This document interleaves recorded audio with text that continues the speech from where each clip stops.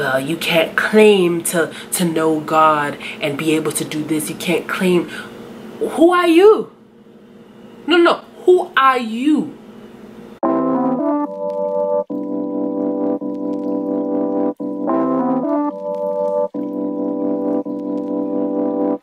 Hey YouTube, it's your girl Chilee and welcome back to my channel. If you are a returning subscriber, then as always I appreciate you for all of your support. And if you are new to my channel, then you are just in luck. For a limited edition, time sensitive moment, you can join the Chilee sub club. If you move quickly, all you have to do is click that subscribe button right now, and you can be a part of the one and only Chilee sub club. So in this video I will be talking about something that I honestly oh my god, y'all don't understand. It's really, actually y'all don't need to understand, because you're like, shut up, give us the video. We don't have time for you and your hot flashes. I know.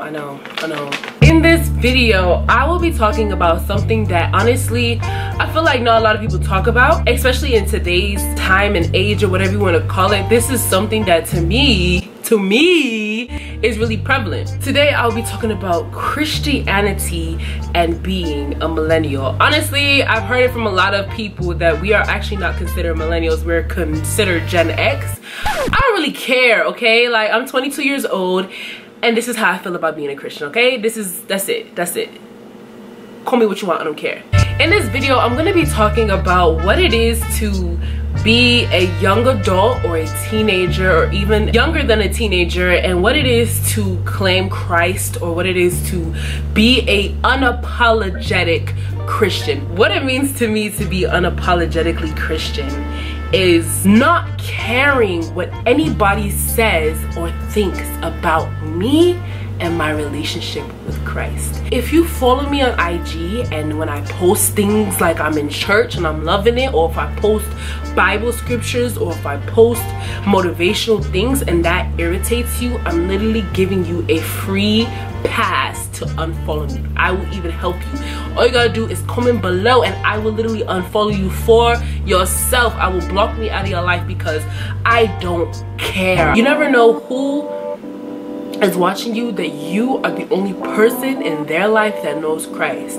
I literally had somebody DM me a couple days ago, or like this week, and it was just like, hey, I have some questions, and you're honestly the only person that I know that like actually has a relationship with God, or knows Christ like that.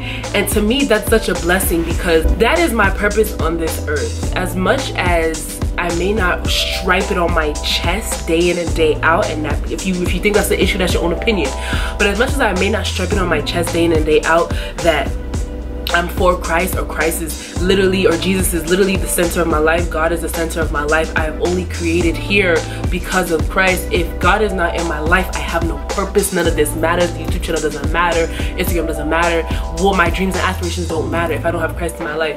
But as much as that happens, sometimes I feel like if people can't see that, then that's the issue. But the fact that this person reached out to me and asked me that question is literally testimony to tell you that the more you show who you are truly, the more people you never know could agree with you. God doesn't make any mistakes, right? God doesn't make any mistakes.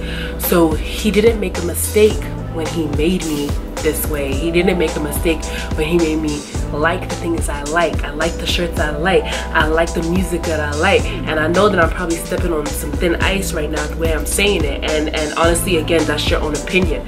But what I'm saying is, you cannot put a Christian in one bubble and say, if you don't act like this, you don't walk like this, you don't talk like this, then you're not Christian, or you're a hypocrite. Everybody has their own sins, whether or not they're plastered in front of everybody or kept in secret. You were born into sin. This is the world we live in. You are not perfect, no matter what you do, say, talk, walk, or do. You are not perfect. It used to be so hard for me to want to talk about God, or to want to proclaim God in my life, because it wasn't cool, because I didn't have people around me that were doing it.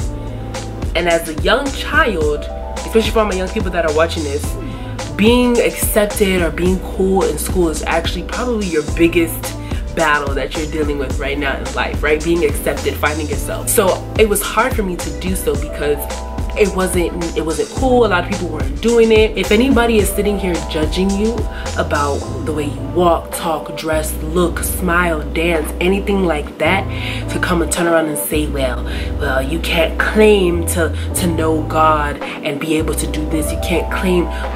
Who are you? No, who are you? I literally would tell that person to go to the mirror, look at themselves and ask themselves, are you God? Are you God? You cannot judge people. I feel like a lot of Christians, old and young, pick and choose what parts of the Bible that they want to follow and want to attest to. You'll say love one another, but then judge people for being who and what they feel is right for them. You can't pick and choose. Honestly, I'm not anybody's saint.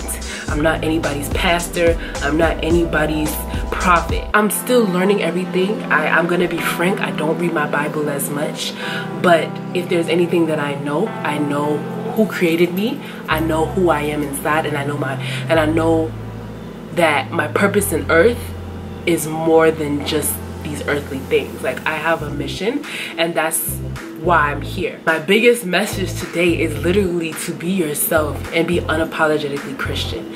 Love God, love how he created you, the way you walk, talk, dress. I just spit, I'm sorry. The way you walk, talk, dress, the things that you like. He created you.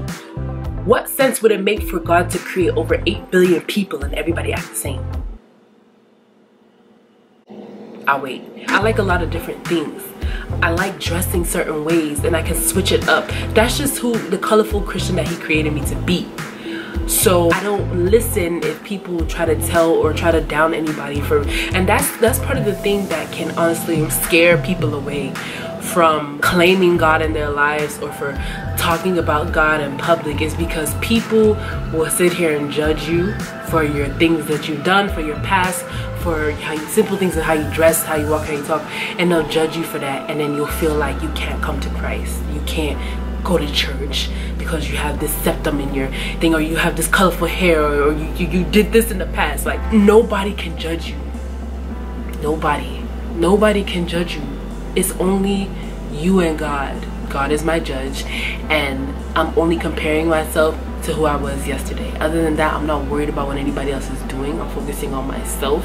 But more importantly, there's no way that I can't claim Christ in my life. He is my creator, and if I can share the fact that you can be Christian and still be cool, then honestly, I feel like I've done my purpose. Do the best that you can in this life that you're given. So whoever's watching this, if you're dealing with the same thing, you keep being you. You keep being unapologetically Christian. You keep loving God and loving all the different things that he made you like. Don't worry about anybody else, whether it be in your family or your friends. Don't worry about it. Keep being you, and you gonna do well. You feel me? So honestly, guys, as I said, this was a tea time. I may have gotten a little serious, but honestly, life is serious. We have a lot of things that we're dealing with. A lot of people are dealing with so many battles that we don't even know about. So sometimes, I know I'm a funny person or whatever, but sometimes, like, you have to talk about the real things. And honestly, like I said, I'm taking suggestions about what you guys want to hear me talk about, any topics that you feel I should talk about. Comment them down below. If you like this video, then make sure you give me a big thumbs up. Honestly, I cannot tell you guys how much I appreciate all the support that I've been getting lately. I really appreciate you guys. If you have any problems, or if you're dealing with anything, or you want to talk about anything further, comment them below. I'll get right to them. I literally comment on literally every single comment that I possibly can come across. If I've ever missed your comment below. I'm sorry, I'll make it up to you. But I comment and reply and talk to all of my subscribers because they're supporting me. Why would I ignore them? What sense does that make? Make sure you give this video a thumbs up. Make sure you follow me on all my social media, and I can't wait to see you guys in my next video. Peace, love, and blessings. See you guys later.